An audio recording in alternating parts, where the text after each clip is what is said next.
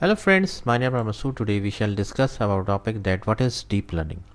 Friend, today's topic is very interesting, especially if you have interest in artificial intelligence and machine learning and you want to learn about it. So let's start, friend. First of all, I would request to please subscribe to my YouTube channel and click on the bell option as well, so that my videos can reach to you, and also you can follow me on the Facebook page as well.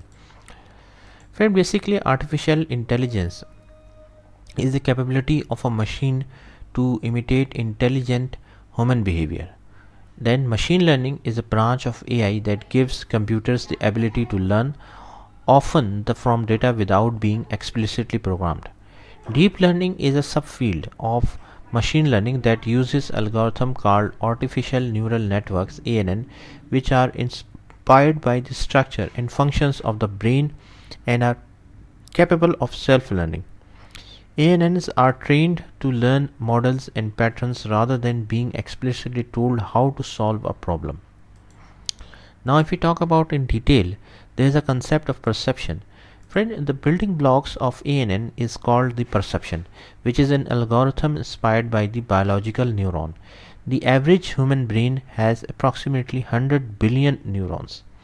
A human neuron uses dendrites to collect inputs from other neurons, adds all the inputs, and if the resulting sum is greater than a threshold, it fires and produces an output.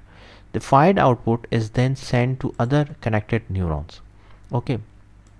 Now, artificial neural network, what it is actually? Friend, artificial neural network comprising many layers, drive deep learning.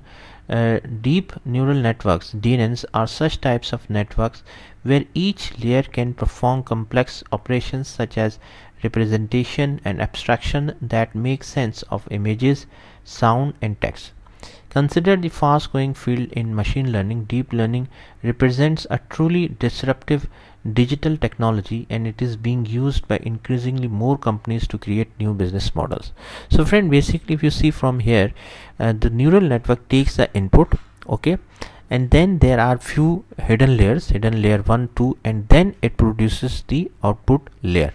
Okay, so basically this is the main concept of artificial neural network: input, hidden layers, and then the output. These hidden layers basically are the processing units or processing the inputs actually. So friend, thanks a lot for watching the video. I hope you like this video. If you like it, please share it with your friends and colleagues, and if you have any question, please do ask me in the comment section. Thank you.